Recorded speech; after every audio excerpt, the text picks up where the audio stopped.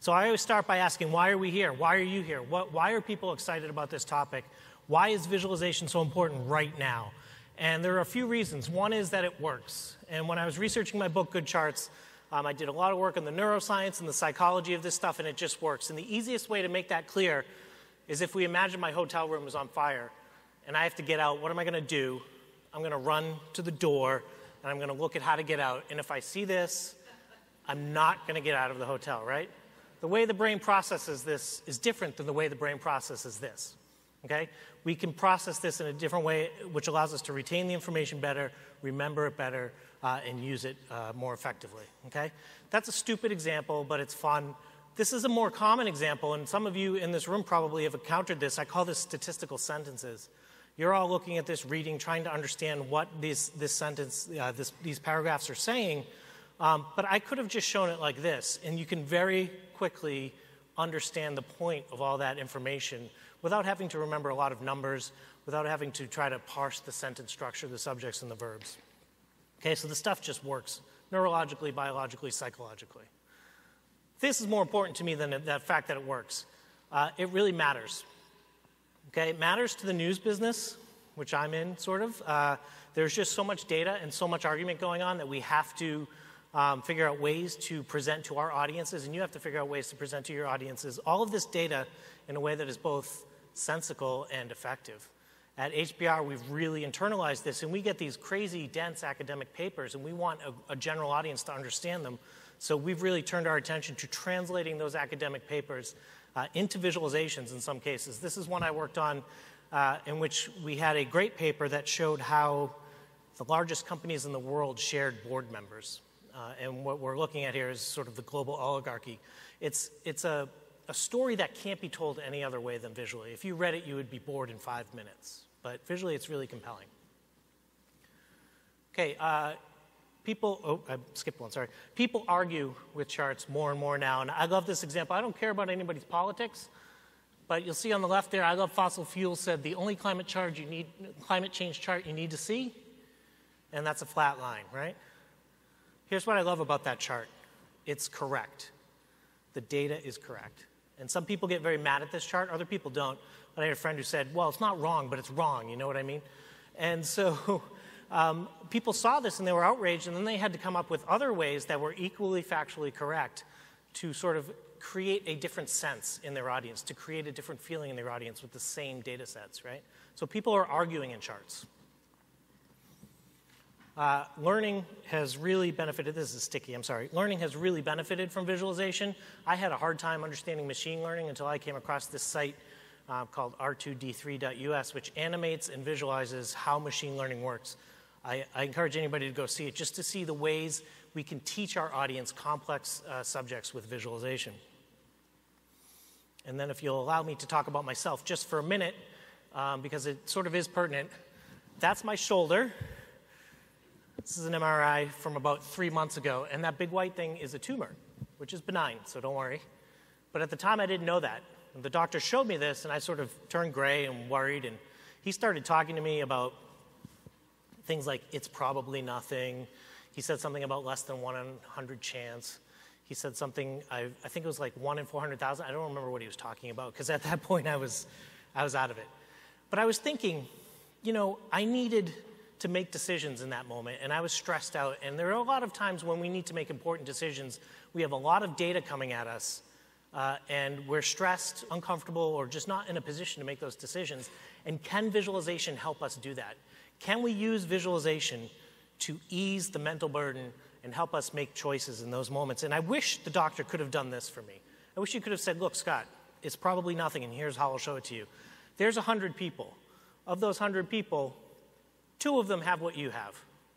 And the chances either of those people have a malignant version of what you have are so small that I'm not even going to show that.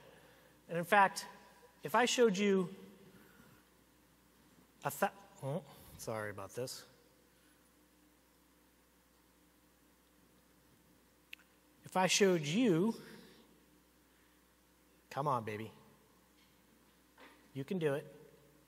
If I showed you 1,000 people, 20 of them would have this, and still none of them would have a malignant version. And in fact, we'd probably have to get to about 5,800 people before you found one that had a malignant version of this. This may have calmed me down and helped me make better decisions in that moment. Visualization can be used in these situations as well. Of course, it matters to business, to content marketers, to anybody who has to communicate complex ideas. I'm going to say this a couple of times. The organizations that invest in visualization will do better than organizations that don't. It's already happening. I see it all the time. And the individuals that invest in getting better at visualizing will do better than individuals who don't. Okay? This chart is from Tesla. Everybody knows the car company Tesla. When you buy a Tesla, there's hundreds of sensors on it, and you sort of agree to send data to Tesla all of the time. And what Tesla is doing is basically taking terabytes and terabytes of data, which are useless as data, and visualizing them constantly to find patterns. And it's having a profound effect on how they market their cars, how they build their cars, and what they do with their cars and their customers. This is a very simple example. All it shows is tire pressure over time on their cars, right? And so I actually don't even have to say much to you to help you see when people refill their tires, or which tire is generally the flattest, or any of the trends. But those are trends you cannot see in data. You can only see them visually. Businesses are increasingly turning to this kind of visualization to make sense of their worlds. Tesla has changed how they engineer their cars based on these kinds of visualizations. I talked to Daryl Morey, the GM of the Houston Rockets. I like basketball, and basketball is, for some reason, a great area of visualization. And his quote just sort of summed it up for me. Is, basically saying in this competitive microcosm of basketball, if we do this better than the other guys, we will win more games. Catalin Ciabano is a friend of mine from Paris, and he is the perfect example of the person who invested in his ability to visualize and succeeded because of it. He was a manager at Carlson Wagonlit Travel. He was doing some content marketing, and he had to present to clients on travel stress. And he was the first time he was presenting to clients. And this was about the fourth or fifth slide in his deck, and he never got past this in the presentation because it was so captivating. What happened was he was given the keys to their database of 80 million travel bookings. And he just started visualizing, looking for patterns. And he saw this, and he thought it was interesting because up until this moment, when he showed this at the presentation, everybody at Carlson Wagonlit, which is a very big company, and all of the clients who were there assumed travel stress was a positive correlation. The more we travel, the more stressed we are. And this was revelatory because it actually doesn't show that. It shows that travel stress normalizes as you travel more. It's still there, but it's not higher. And if you look at the low end, travel stress is all over the place. Nobody had seen this view into this data before. Carlson Wagonlit changed its programs, its stress programs. It changed its interface with clients. They gained new clients because they could address needs they didn't know were there. Very successful. And since then, Catalin has gone on to open his own firm where he's doing this data analysis and visualization for other clients, Another friend of mine in India who was at the United Way was, do we have any data analysts here at all, data scientists?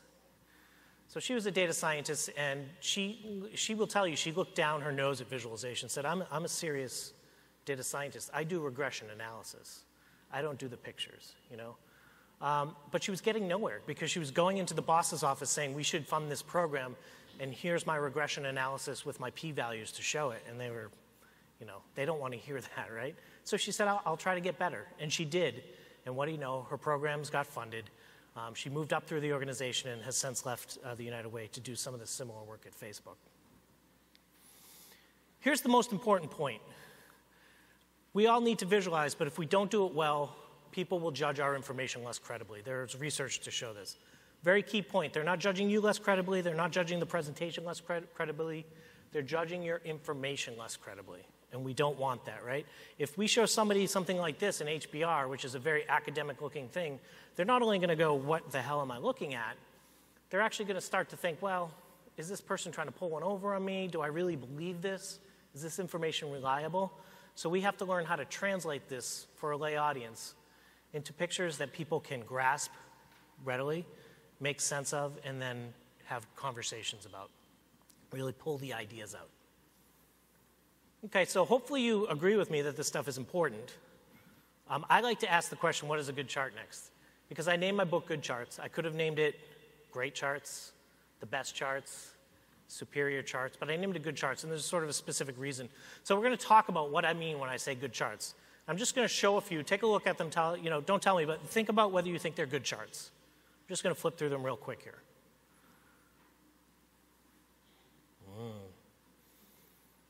Come on, right? I have to impress the boss, so I'm going to tilt it a little. I'm going to give it the 3D. Come on, right? Yeah. Everybody recognizes that one. Okay, so what were you thinking when you're looking at those charts? Two things happen when we're asked to judge charts. They actually happen when we're looking at charts in general. The first thing is we start to turn into grammarians. We start to criticize the structure of the thing and not think so much about the ideas. We think about the color. We think about whether I would have used a bar chart, or I can't believe you used an exploded 3D pie chart. We start to think about all of these things that make up the structure instead of the ideas in it. And that's fine, but even if I got the structure perfect in all of my charts, if I got perfect grammar, that doesn't mean I get a good chart, right? Perfect grammar does not ensure good results. This is perfect grammar, and it's not a very good result if you read it pretty quickly there. Something else happens, though. That's fun for me, because you guys are kind of looking at me. I paused, and some people looked at me, and then I flashed this, and everybody's eyes go there. I can watch everybody do that. You can't stop yourself from doing that. It's called preconscious processing. As soon as you see that much dynamic information, color, lines, shape, your brain immediately says, I need to know what that is, and makes sense of it, right? And it's pretty. It is really pretty. But pretty things alone, we can do that, but sometimes that leads to the eye candy problem. We go, great, what does it mean? And just like candy, you end up with a headache because there's really no nutrition there, right? Pretty things alone do also not make good charts, even though you see a lot of pretty useless charts out there. This is a sentence I got as an editor at HBR in a draft. I encourage you to read it. It's actually a gorgeous sentence. It really flows like a river. I would be remiss if at this moment I didn't pause to cogitate on two important matters related to the discussion at hand. It's useless. I edited this to 2 points, colon. So again, it's pretty, but if it's not giving us any value, why are we doing it? Okay, so that doesn't work either. Now, I'm not going to stand up in here and say, don't worry about visual grammar, don't worry about prettiness or anything. There are reasons the chart on the bottom here is probably a better deployment of color than the chart on the top. There are times when you might use the chart on the left here, and probably more times when you'd use the one on the right. And there are some golden rules that you just can't break. Anybody know what's wrong with this one? This is categorical data. Executive travel expenses don't go to marketing travel expenses. There should not be a trend line. And you might say that's a ridiculous example. I see this all of the time in board presentations, right? So there are certain rules we can't break because they sort of break our brains a little bit. But something else matters more. And if anybody cares to guess what that is, I'm supposed to be funny now. The person who made these slides put this pause in, and I thought that's funnier than anything I could say, so I just left it. It's context. And that is the core message I have for you today. The first step to making good charts is to understand your context. And all I mean by that is ask yourself before you start, what am I trying to say, to whom and where? Right? And that might sound simple, but we're going to show how we actually don't do this a lot. And I'm going to start by getting us out of charts for a minute and talk a little bit about photography, because photography is a good example of context. We generally don't just walk around clicking. We think about what's in the frame. I know my daughter does. She really plans it out. She's got her food perfect. She's got her smile perfect. So we're always setting our context with photographs. So let's imagine for a minute that anybody know this chapel in Switzerland? Beautiful little chapel. Let's imagine it's our data set, and the photographer is the data visualizer, right? The photographer is setting the context and making the charts. What am I trying to say to whom and where with this? Am I trying to tell you that this is a beautiful chapel? Now I am, right? All I did was step back, same data set, okay? You don't have to go further and close. You can stay the same distance and get really remarkably different views, okay? And you can even get clever and creative and go inside. So in 10 seconds, we got 5 different views of that data. So let's bring it back to charts. What am I trying to say here? I'm trying to say that the hipsters are right. Vinyl is back, right? Check it out. Look at that trend line. That's awesome. I got to update it. It's actually gone up even more. Watch that 2014 bar. because vinyl is dead. All I did was step back a little, right? Same data, just more of it, okay? Different message entirely. If I'm an investor, do I need to know the price of gold and silver? No, I'm probably more interested in the volatility of the price. Is my investment going up or down? This kind of does that, but maybe not as well as something like this, which normalizes it to percent gains and losses. Now I can really quickly see silver is a more volatile investment than gold, okay? And one of my favorite examples, because it happened to me, I was all ready to present the chart on the left to the board. I've changed the subject so that I'm keeping our personal data clean, but it's the same idea. I was all ready to present this to the board. This is how our customers buy stuff, by time of day. And the guy I was working with said, wait a minute, that time of day is the time of day in the server in New York where the purchase is recorded. I said, uh-oh. Because we didn't care about that. We cared about what time it was where the person was who was buying it, right? Which is the one on the right. We had to go back and redo. Now, if I was in IT and I wanted to worry about server load, the one on the left is the right one. But this happens all of the time. We don't think about what our data is. We just take that row or that column, and we click the button, we get the chart, and we say that's what it is, right? Because that's easy. But if we do a little thinking about what am I trying to say, I'm trying to say something about purchase habits of customers, not about servers in New York, okay?